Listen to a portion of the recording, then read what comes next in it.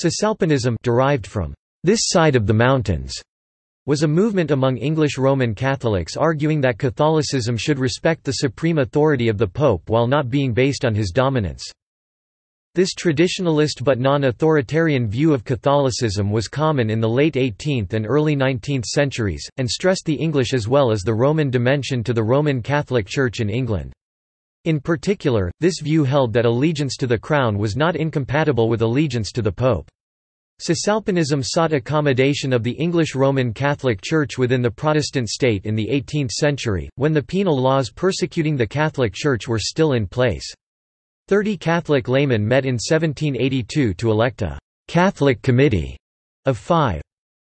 Although it looked like a way to safeguard the English Catholic population, Bishop Charles Walmsley (1722–1797), the Vicar Apostolic of the West of England, thought Cisalpinism would mean a new oath of allegiance that would exclude the Pope's spiritual jurisdiction and diminish our dependence in spirituals on the Church in Rome, and by degrees to shake it off entirely, likewise to take off the abstinence of Saturday, to reduce Lent to a fortnight before Easter, and to have the liturgy in English." The publication of the Staffordshire Creed by some Staffordshire clergy to Bishop Walmsley complained about the excommunication of the Benedictine Joseph Wilkes. The creed also contained the rights of the priesthood against the episcopacy, and this at a time when many Catholic laity were still being accused of treason.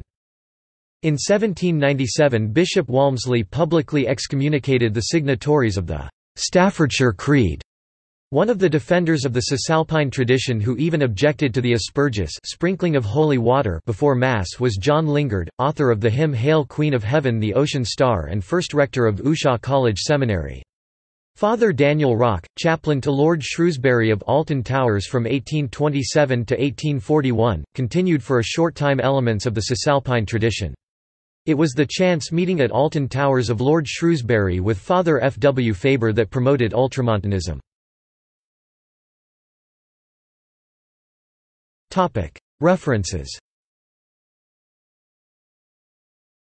J. A. Hilton, Catholic Lancashire 1994. The London Oratory Centenary 1884–1984 published 1984. F. R. Faber by G. Chapman. P. McPartland, The Eucharist Makes the Church, published by T. and T. Clark 1983. See also Cisalpine Club, Ultramontanism.